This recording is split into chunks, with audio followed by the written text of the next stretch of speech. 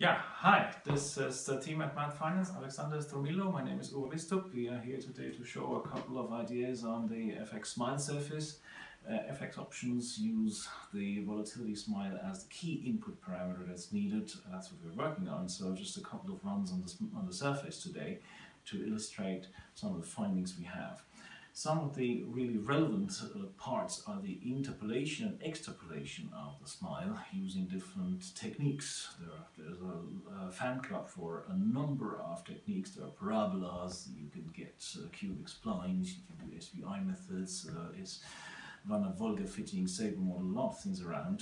We have selected a few of them today to illustrate some of the effects. So let's dive in right away and look at polynomials. The simplest thing you can do is parabolas. Alexander, what do you think of parabolas?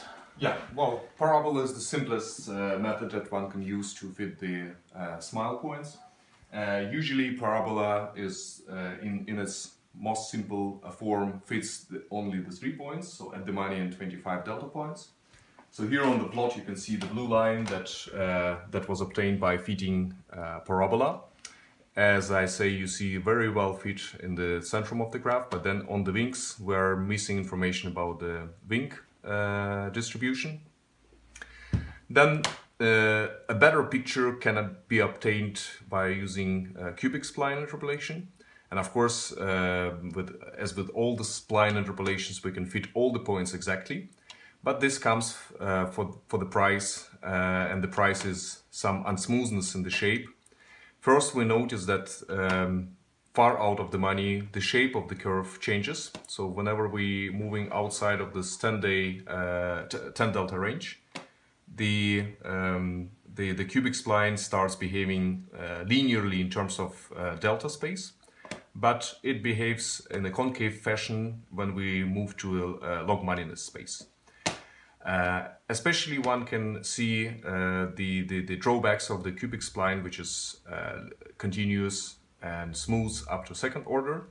But with the third order derivative, we already have some kinks, and that's what we can see when we plot implied density function. The third type of interpolation that we propose is the SVI fit of the smile. And SVI is able and is capable to pretty well fit all the input points on the smile. And as well, it shows pretty good shape on the wings. So we see some linear asymptotic behavior in terms of volatilities. And we see nicely looking shape of the density. Yeah, that's, if I may jump in here, you see these areas where generally the polynomials and the cubic spline tends to be too flat on the wings, and this is on the log moneyness space here, right? So too flat on the wings, so that's why some other techniques have been proposed to come up with a smile that's steeper here, like the SVI is one of these techniques.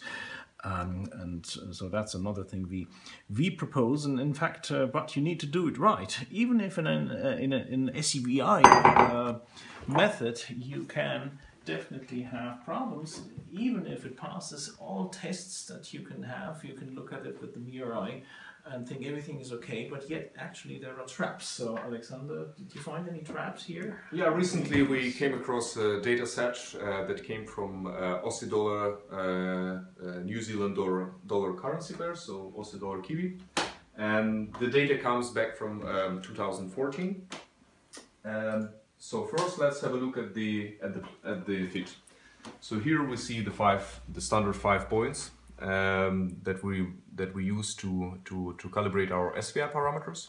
And as you can see, the smile looks perfect. So it fits all the points almost exactly. The shape looks nice. The density looks very smooth. But if we move slightly outside of the typical central range, then our density becomes negative, which indicates a possibility for the butterfly arbitrage. And virtual inspection of the smile in the typical range from minus 10 delta to plus 10 delta, the typical quotation range, is not enough to ensure to ensure that your smile is free of arbitrage possibilities. Yeah, that's the problem, right? You see here that all the points are on. It looks nice and smooth. There are no outliers, and the curve looks really nice as it should. But yet, if you go out too far, you might run into problems. I mean, this is not something where you'd say this is in a very realistic range of trading, because you see that's quite far out. But yet, the curve is wrong. So, if you want to really do it right, we need to have impose additional constraints on the construction of the smile. Right, that's it for today. I hope you enjoyed that. Stay tuned to MathFinance and the smile surface. Thank you very much.